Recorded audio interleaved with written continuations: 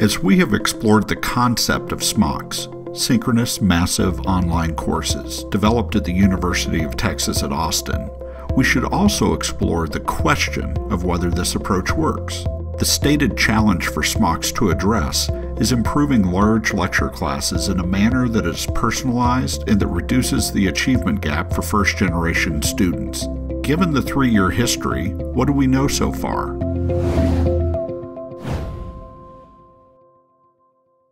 Since Sam and I had been teaching this class for years, we were able to go in and look at selected questions that we had asked in previous years and compare them with this semester. And we found that were doing almost the equivalent of a letter grade better than in previous years. I have a lot of contact with a small subset of the students in the SMOC because they're also taking my other in-person class. So I have about 22 people or so who are taking both modalities from me simultaneously. And they've been incredibly helpful in terms of feedback, right? And telling me, like, what's the difference? What is it like to experience these two classes? And one of the things that they've said is, in some ways, we feel like we have more access to you in the online class than we do in the in-person class. In the live course, it seems like everyone's on that same pace. And so we get the immediate interaction both in the lecture mode, but also in, say, the chat rooms, and we can set much more timed experiences like a lecture series. For a variety of reasons, it is my genuine opinion that the online course is superior, not just equal to, but superior to the big course, to 300, 400 students in a sea of faces out there, and it's superior to that. What I was surprised to find is because we integrated assessments into attending class, just like in an in-person class, for some reason, our attendance in a 1,000-person class is 95%. They all show up for whatever reason. I think it's partly the convenience. Where I had about, at best, 70% attendance in that 300 to 400 person class, and a lot of our classes get 50% attendance in those huge things, we have always tracked over 90% every time we taught it. If you ask students to compare this experience to other comparable traditional large class experience, a majority in the instructor surveys have found this to be a better experience.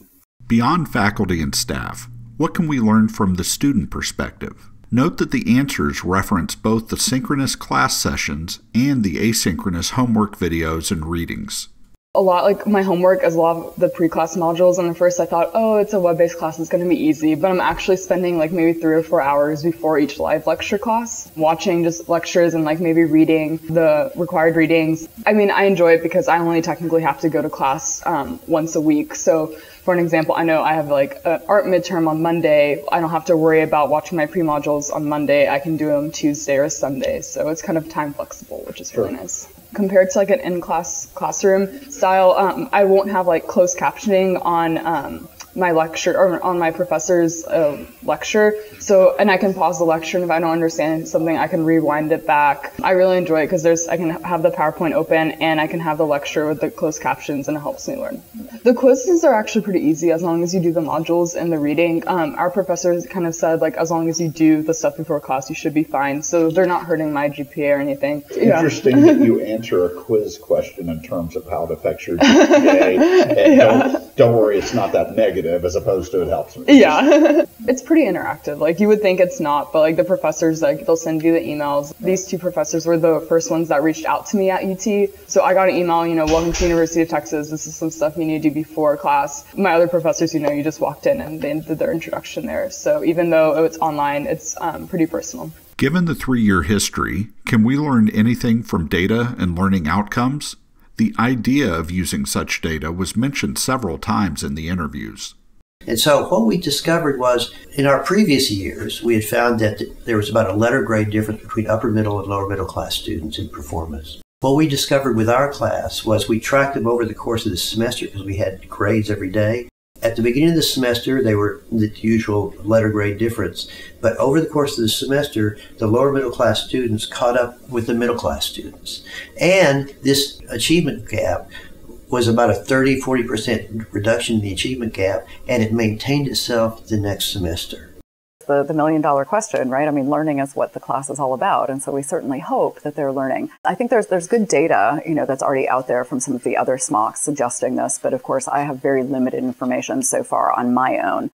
Lack of real proof of impact is a general problem in educational reform, and UT Austin is but one particular example of that. Everybody has anecdotal data, but hard outcomes are difficult to pin down. Unfortunately, despite multiple requests, we were unable to get any course or program data from the SMOCs to analyze. The only data we did receive was a 2013 paper describing previous pedagogical changes in a large lecture class using a system called Tower. In the paper, James Pennebaker, Sam Gosling, and Jason Farrell describe encouraging results in a class that replaced the traditional 2 or 3 exams with short quizzes each class session. One result of particular interest is the impact this change had on lower-income students. But the changes we have seen in SMOCs go beyond the introduction of multiple smaller quizzes.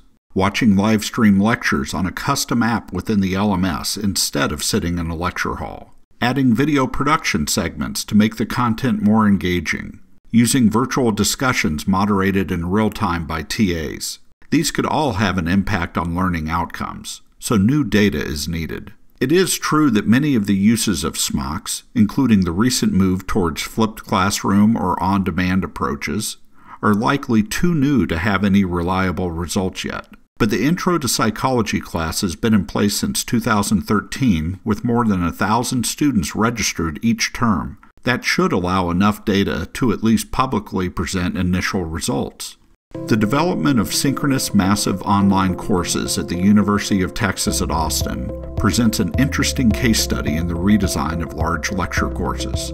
This synchronous format, in contrast with many redesigns in other universities moving more towards asynchronous work, appears to fit more naturally within faculty members' existing teaching roles, and there are promises of improved learning outcomes to explore further. Given some more data to analyze and more objective demonstration of results, these SMOCs could add another option for other colleges or universities looking to improve results within introductory classes.